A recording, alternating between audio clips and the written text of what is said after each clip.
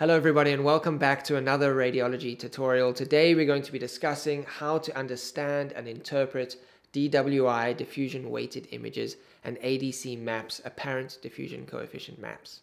Now this actually isn't a confusing topic, but I find people get confused all the time when trying to interpret these images, and it's my hope that by the end of this talk you'll never be confused again when faced with a DWI or an ADC image. So let's have a look at this image. This is a DWI image of the brain, obviously, and my feeling, I may be wrong, is many people will rote learn that a bright region on a DWI image, such as this region here, represents restricted diffusion, and that goes with saying that a dark region like the CSF here represents free diffusion of molecules in that region on the image.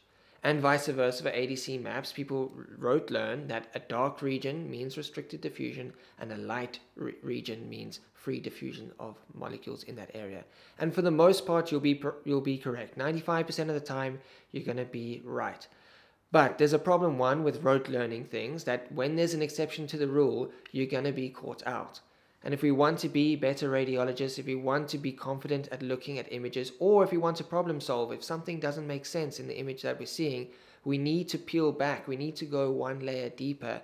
And the only way we're going to do that is by delving into some of the physics, I promise I'll keep it light, and some of the maths underlying these images.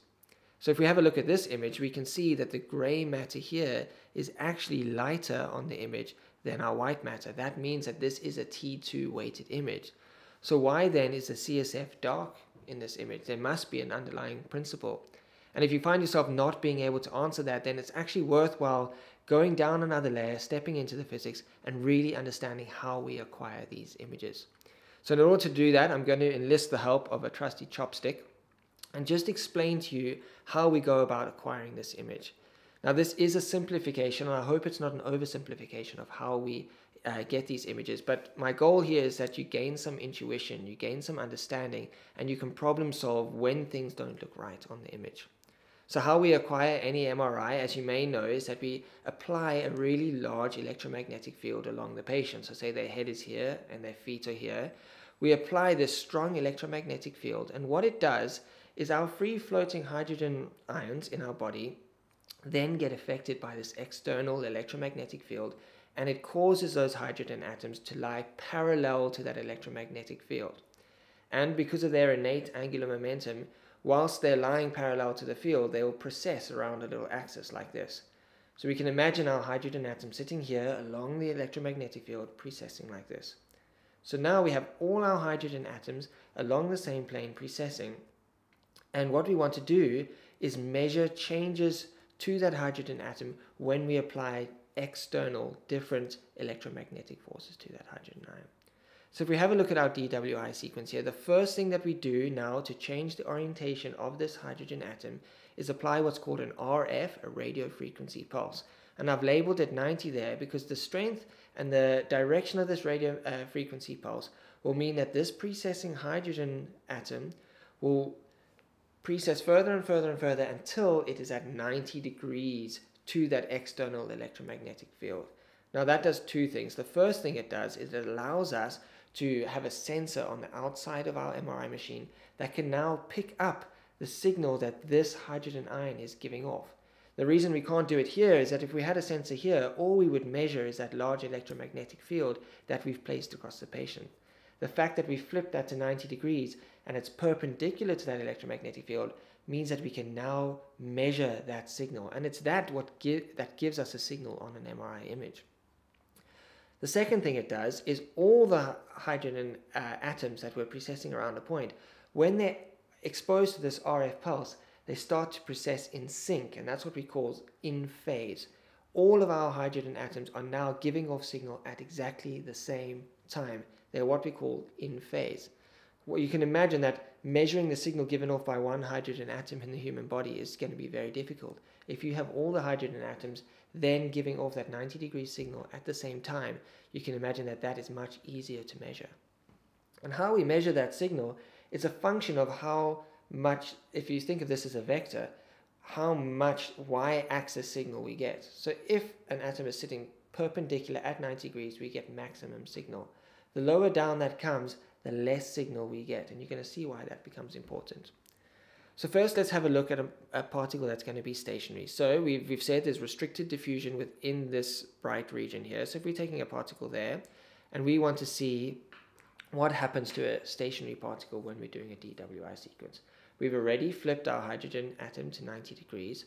Then what we do is we apply this diffusion gradient across, in one plane, across the image or across the patient.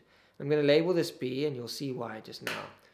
Now what the diffusion gradient does is it causes that hydrogen atom that's been flipped to 90 degrees, it causes it to lose some of its signal.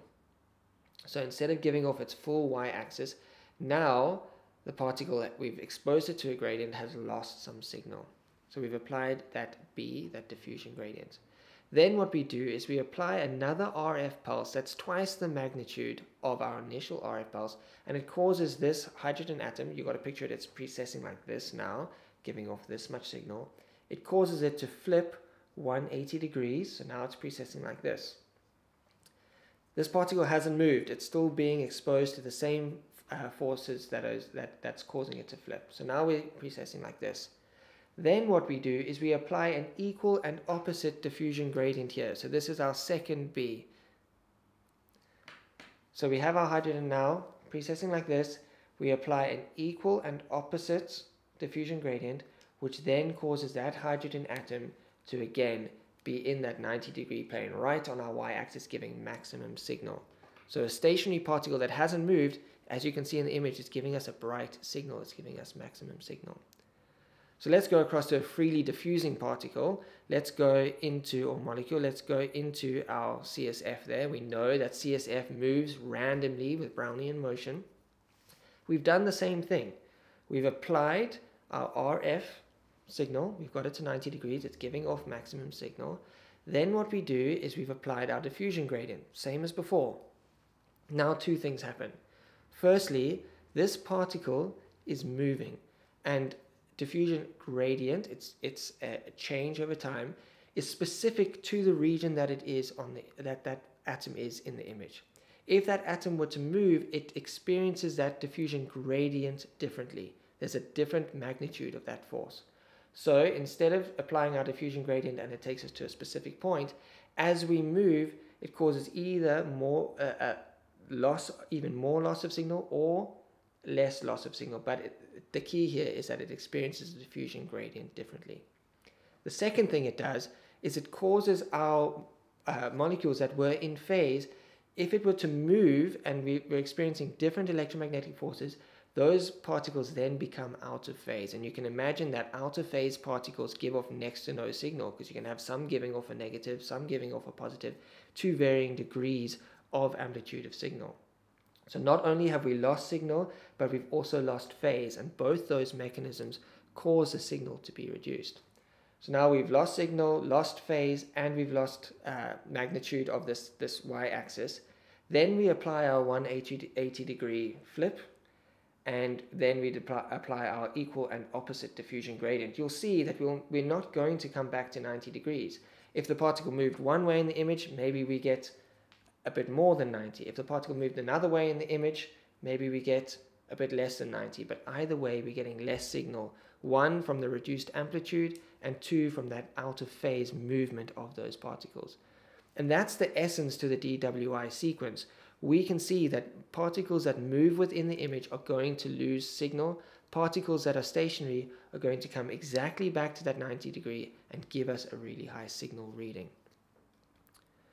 So that's all good and well, because we've seen that particles diffuse randomly, but there's some particles that actually don't diffuse randomly. If you take a hydrogen atom in an axon, it might be able to move really easily in one direction, but then not be able to move in the y plane or the z plane, and it can move along the x plane. And how we get away with this, and how we negate for these options, is we will actually run multiple sequences with diffusion gradients in at least a minimum of 3 orthogonal planes. So we'll diffusion gradient along a y-axis, along the x-axis, and along the z-axis. And if we take an average of those diffusion gradients, then we will get what is the true diffusion in that tissue. Now in practice, we'll do that 6 to 20 times. So it won't just be those 3 orthogonal planes, but at a minimum, that is what we need to get our composite DWI image. We actually take an average of all those images, and the signal that we see there is our true diffusion gradient within the image. So I promised there would be a little bit of maths, and I want to show you what contributes actually to that DWI image. First of all, as we saw in that first image, a DWI image is a T2 weighted image. The way we acquire that image is in the sequence of T2, which means that our gray matter is going to show brighter than our white matter, and the inherent properties of each of the different tissues are going to give off signal as a T2 signal. The other thing that we've discussed as well that gives off signal is our actual diffusion properties of the tissue. So as we can see from this image here, from this equation here, what contributes to signal? Firstly, it can be the inherent T2 properties of the tissue, and that's what we call T2 shine through, or it can be our apparent diffusion coefficient or our actual diffusion in the tissue that's going to give signal. So if we see something that's bright on a T2 image, how do we know it's bright because of restricted diffusion? And how do we know it's bright because maybe that mass is inherently bright on T2? We need to have a way of figuring out how we can get rid of that T2 signal and be left with only our apparent diffusion coefficient. This is what we're trying to solve for. This is our unknown. We want to know what is the apparent diffusion within that tissue. Now, as you saw earlier, I labeled this diffusion gradient B like this, and that's because in this equation, here is our diffusion gradient.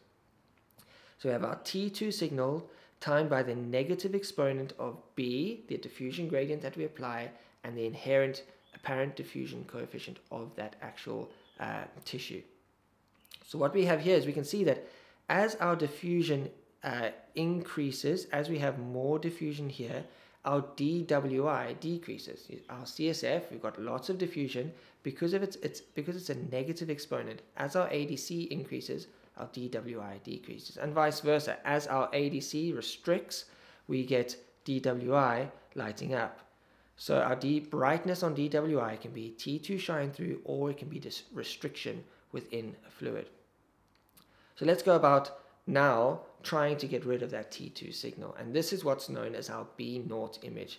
If we were to not do B here, we were not to give it gradient diffusion, what in fact we're doing is just acquiring a T2 image. And you can see that if we were to make B equal to 0 in this equation, E would be to the power of 0. Anything to the power of 0 is 1, so it'll be T2 times 1. What we have here is basically a T2 weighted image. It's still the same sequence as a DWI, but we haven't applied that diffusion gradient. And if we were to then divide this image, this trace image that we've got here, and we were to divide it by this B0 DWI image, our T2s would cancel each other out. And what we'd be left with is E to the negative B, diffusion gradient, and ADC. And what we can do then is isolate the ADC, solve for ADC, because we know what B is. Say we've done B of 1,000. The only thing that we don't know now is ADC. And we'll do that. You don't need to know this equation. But you can see once we've isolated ADC and we've divided our initial DWI image by our B0 DWI image, it gives us an ADC map that is our DWI. You can see it's in the inverse because as ADC goes up, DWI goes down. But it's taken out our T2 contributions because we divided that. So you can see here that an ADC image actually isn't a sequence. It's a mathematical equation. What we've done is we've taken our DWI sequence and divided that. We've taken the signal from our B0 image and our DWI image. We've divided them, cancelling out the T2 effects. And that's why our ADC image is often quite square and grainy. It's because it's a mathematical formula that's creating our ADC image. So here we have 3 images. They're all the same patient. Our initial image is our B0 image, B equals 0. So you can see here that this is a T2 image. We've got bright CSF, we've got a bright lesion, and we've got brighter gray matter than we do white matter. This is a classic T2 image. But this tells us nothing about the diffusion of the tissues. Is this mass here filled with water and it's bright because this is a T2 image? Or is it something like in this case an abscess which has got restricted diffusion and is just bright on T2? So what we then need to do is our DWI images. We've applied a diffusion gradient in all three planes, and we've got this image here. We can see that water is freely diffusing, and we can see here that there's restricted diffusion within that lesion. Or is it restricted diffusion? We don't actually know, because that could be the inherent T2 properties of that lesion. Our DWI image is bright when there's either T2 shine through or there's actual true restricted diffusion, and that's why we need the ADC image. We can see here it's much more grainy, much less definition. You're not going to get great anatomical detail here, but we can see in our ADC image our apparent diffusion coefficient is decreased. We've got decreased diffusion within our lesion here. You can actually see some increased diffusion around it, representing likely some edema that we can't really see too well on our DWI image. And we can see now our CSF that's surrounding the brain and in our ventricles is freely diffusing. Our apparent diffusion coefficient is really high there, and we can see diffusion. So why wouldn't we look at ADC alone? I mean, we can look at the ADC and say, we know that there's no T2, and we know that dark represents restricted diffusion. The problem here is ADC is a mathematically calculated image. It's not the actual image. If anything was to go wrong in our B0 image, say we had an artifact here in our B0 image, say we had some carryover and we had a dark region here, that would be carried through in the mathematics. We wouldn't see it on our DWI image because that artifact may have gone. We've taken two acquisitions, one to get our B0 and one to get our DWI. But it would carry through into our ADC map, and we would have a lesion here. Now, do we trust that ADC? Well, we can't trust it unless we've looked at our B0 image and we've looked at our DWI image. And it's for that reason that we can't look at a DWI image in isolation, because it could be T2 shine through, or it could be it could be restricted diffusion. And we can't look at an ADC map in isolation, because any error within those initial images will carry through mathematically and be represented on our ADC map. And it's clear to see that when you are assessing these images, we can't look at them in isolation. We need to know what the B0 looks like, we need to know what the DWI looks like, and we need to know what the ADC looks like. And from there, it's really simple. We can tell with confidence whether there is true restriction within a mass in the brain or within a region of the brain, say in a stroke. So I hope that I haven't confused you there. I hope you've gained some intuition as to how we create these signals and how we create these images.